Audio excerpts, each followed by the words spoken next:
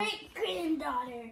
Each family has its own meaningful traditions that are carried on from one year to another. What? Here, that's mine. Okay. Here. Finish reading. Here, finish reading. Notice Jayda, at Christmas it seems only natural. Did I say natural?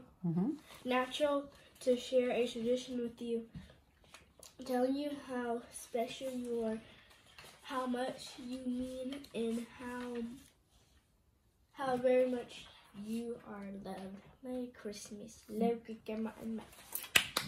I only got $0. You got $0 and Jayda got 5. What? Are you just joking? Read the front of the card. Let's see your card. It says, no. Let's see your card. But you cannot open it. Great granddaughter, have fun this Christmas. Turn the page. No, she did this. Let's finish reading it.